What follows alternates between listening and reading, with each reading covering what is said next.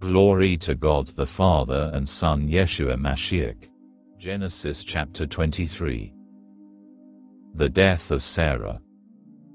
Sarah lived to be 127 years old.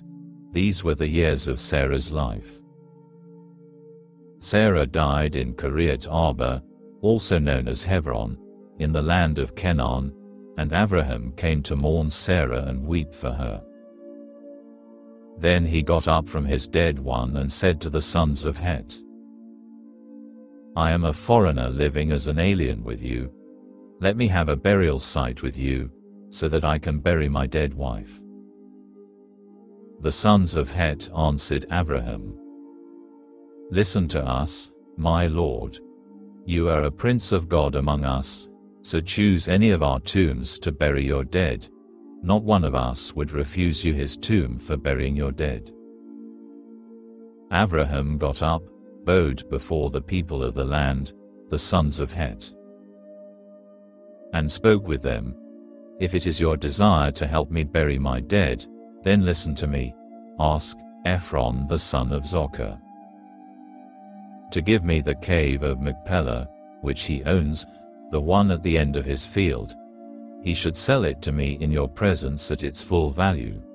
Then I will have a burial site of my own. Ephron the Hittite was sitting among the sons of Het, and he gave Abraham his answer in the presence of the sons of Het who belonged to the ruling council of the city. No, my lord, listen to me. I'm giving you the field, with its cave. I'm giving it to you. In the presence of my people I give it to you. Abraham bowed before the people of the land and spoke to Ephron in their hearing, Please be good enough to listen to me. I will pay the price of the field. Accept it from me, and I will bury my dead there. But Ephron answered Abraham, My lord, listen to me. A plot of land worth 400 silver shekels. What is that between me and you? Just bury your dead.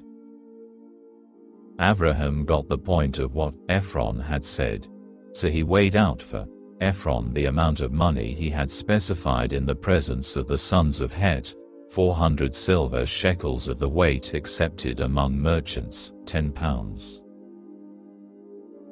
Thus the field of Ephron in Machpelah, which is by Mamre, the field, its cave and all the trees in and around it, were deeded to Abraham as his possession in the presence of the sons of Het who belonged to the ruling council of the city. Then Abraham buried Sarah his wife in the cave of the field of Machpelah, by Mamre, also known as Hebron, in the land of Canaan. The field and its cave had been purchased by Abraham from the sons of Het as a burial site which would belong to him.